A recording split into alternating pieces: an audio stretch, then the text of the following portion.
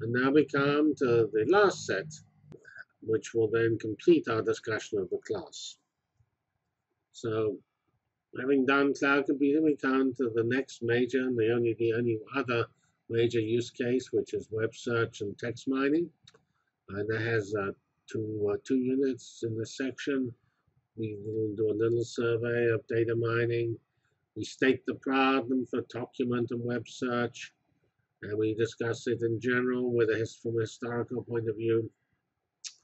We discuss information retrieval and various important concepts such as Boolean query, fuzzy indices, vector space models, probabilistic models. I remember when I was a child being taught about the difference between the Bayesian point of view and the frequency point of view. It's pretty important to understand that difference. And then we look at data analytics for web search.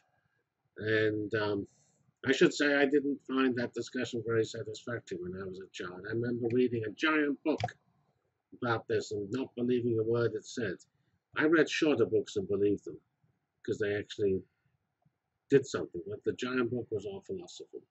Anyway, now we come on to data analytics for web search as the next lesson: document preparation, inverted indices, index construction, query structure and processing. We discussed PageRank as a way of analyzing in detail the structure of the what you find to be able to rank it, and then we discuss crawling the web. Today, if you want to be successful in the web, you need to do more than just a search. You need to have advertisements placed in the right place in response to the right search terms. And there's a lot of sophisticated discussion of the relation of search and advertising.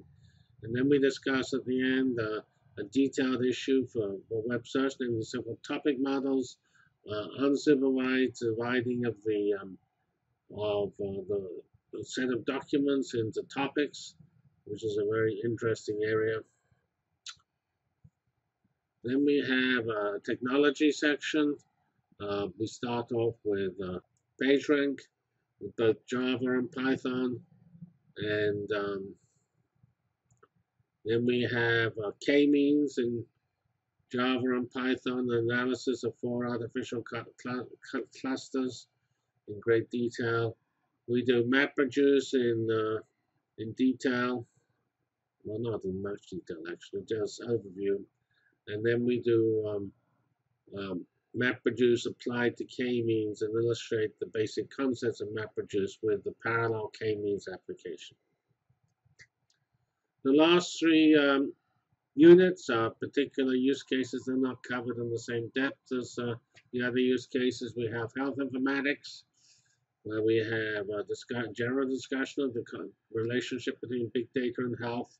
We go through a McKinsey report on the big data revolution in the US healthcare arena, a Microsoft report on big data and health and YP, and it has a slight, obviously, bias to Microsoft products.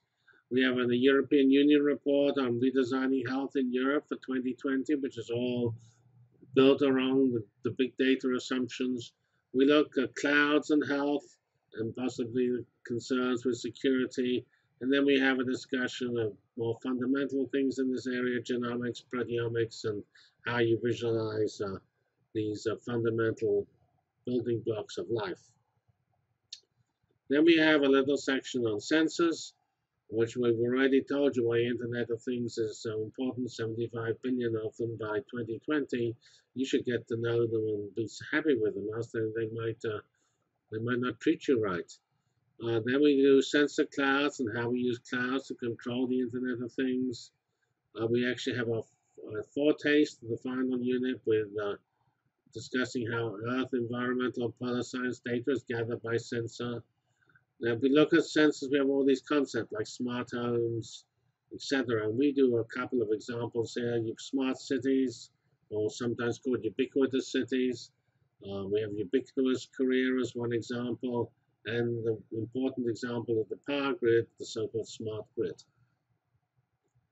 And then the final unit, and actually the final slide of this introduction, covers radar informatics and its application of glaciology. This is what we do with Kansas University, who are the lead of this effort. Um, so we have a motivations to why it's important. Climate change and is one of those, of course. But basically, it's science. Glaciers are actually suddenly very exciting because glaciers didn't do much tens of thousands of years, and now they're doing lots of dramatic things like melting. And so the study of glaciers has turned from a sleepy field into a forefront scientific research area. So we discussed the concept of remote sensing as background and the global climate change motivation for it. We give a little discussion of the underlying science of ice sheets, an overview of radar and its basic technologies, what we're doing with it to study to get data, then to gather data for radar informatics, and how we are doing it. So that's the last use case. It describes work headed up by Kansas University, but it also has relevance to other apps. Radar is a very important big data source. So enjoy this course, and the next thing for you to look at is the motivation and then the introduction.